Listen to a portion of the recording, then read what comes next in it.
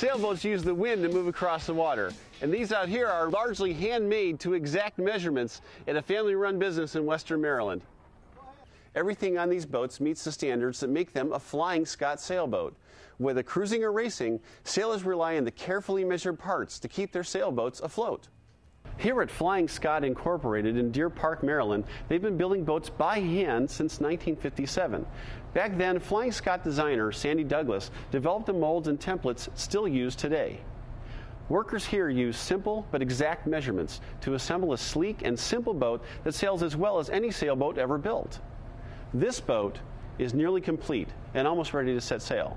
We're going to talk with Harry Carpenter about some measurements that really count and how they figured out what would work best for this class of boat. It's very critical with a boat like this that everything be in the same place and the same distance from the deck and from the the lines are the same length and all, so that the boats are all pretty much equal. So there's a whole set of rules that were set down by the designer when he first built the boat, and that determines what those lengths are. And we have to carefully measure everything before we assemble it to be sure that those measurements are dead on. We have jigs that we've made up or templates that we use to determine the location of critical items of hardware on the deck and on the mast, so that the employees have an easier time rather than using a tape measure every time and trying to stretch it out. With a jig, you just lay it on there, and all the critical marks are predetermined.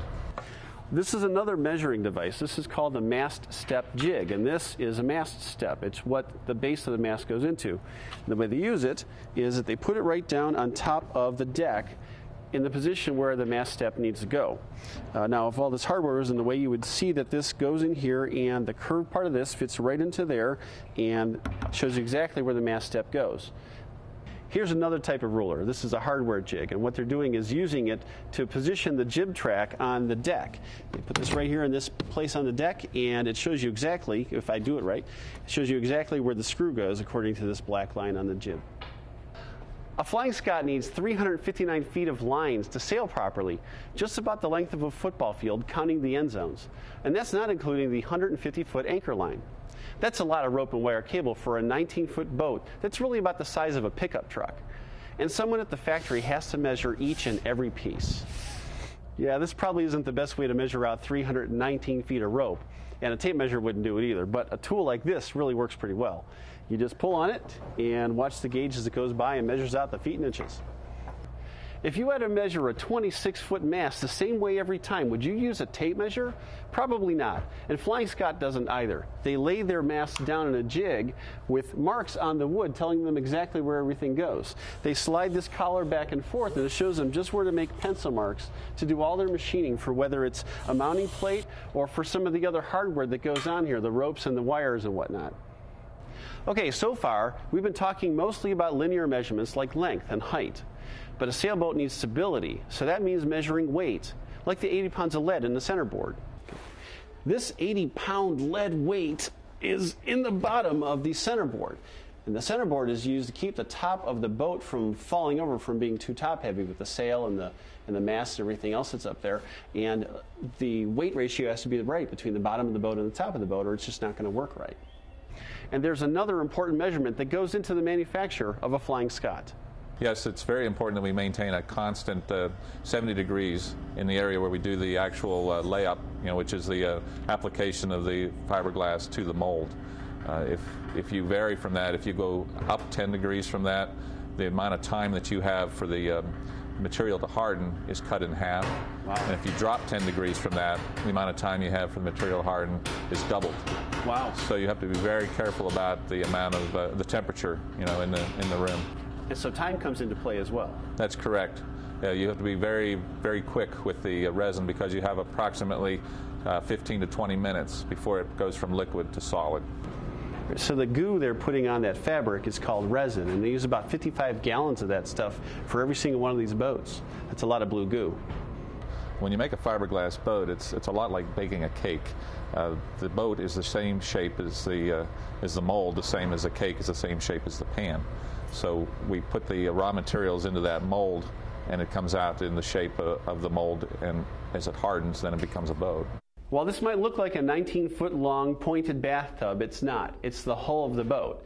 And they lay it up much the same way that they lay up the deck that we saw them doing already, and that is with layers of resin and with fiberglass mats and with pieces of balsa wood for stiffness down the middle. And this is the centerboard trunk that we've also seen, and this is where the centerboard drops down into the middle. Now once this is fully cured, they'll pop it out of its shell, and they'll pop the deck out of its mold, and they'll marry the two together, and you'll have pretty much a finished boat. At that point, they just have to attach all the little metal and wood bits and put a mast on there, and you got yourself a boat. The other thing that's important to have in the boat is positive buoyancy, which means that if the boat fills with water, it can't sink. So what we do is we put foam flotation in the boat that has a sufficient volume to support the weight of the boat and the crew, even if the boat is completely filled with water. All of the attention to detail at the factory pays off here at the sailing regatta. Sailboat races follow a precise set of rules over a measured course. What we do is we go out on the race course about an hour before the scheduled starting time, and we read the wind direction about every 5 minutes with a compass. And based on the average wind that we see, because the wind is constantly moving, on points of the compass it might be northwest for a second, and it may go north, and then it may go northeast a little bit. Okay. And of course on a compass those are all by numbers, and with 360 degrees on the compass, right? Mm-hmm. So we take the average wind and we set the first turning mark of the course. That would be a buoy. We set that out at some distance depending on the wind condition, like 7/10 or 8/10 of a mile, and we might set it, let's say, at 80 degrees on the compass. Okay. And then if we're running a triangular course, we would come back 135 degrees from that first turning mark and set another one about, say, 7/10 of a mile.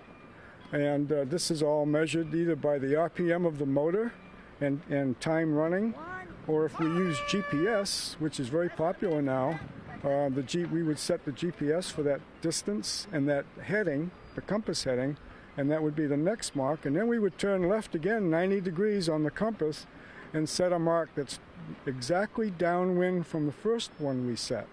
So that gives us a triangle.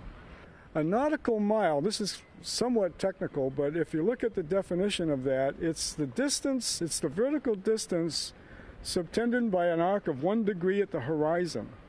And that's what's considered to be 1 nautical mile. And when you talk about knots per hour, then it's how many nautical miles you can travel in 1 hour. And when we set up a race course, the race committee chairman, or we call him the principal race officer now, based on the conditions, he'll decide whether that first leg of that course is going to be 1 nautical mile or 7/10 of a nautical mile. In very light air, it may only be a half a mile. And the reason being is that we have a time limit for the races, and so we try to set up a course that will allow all the boats to finish within that time limit. Okay, can you tell us how fast do the Flying Scot sailboats go? In a nice breeze like we've had today, when they're going off the wind and planing, which is when the bow comes up out of the water and it planes like a speedboat, they can get up to as high as 15 knots, which is pretty fast. And the bow of the boat will come out of the water, and you'll see the bow wave come back, and it will come back almost halfway across, down through the length of the boat. So the less of the hull that's in the water, the faster the boat's going to go. The faster they go. Okay. The faster they go.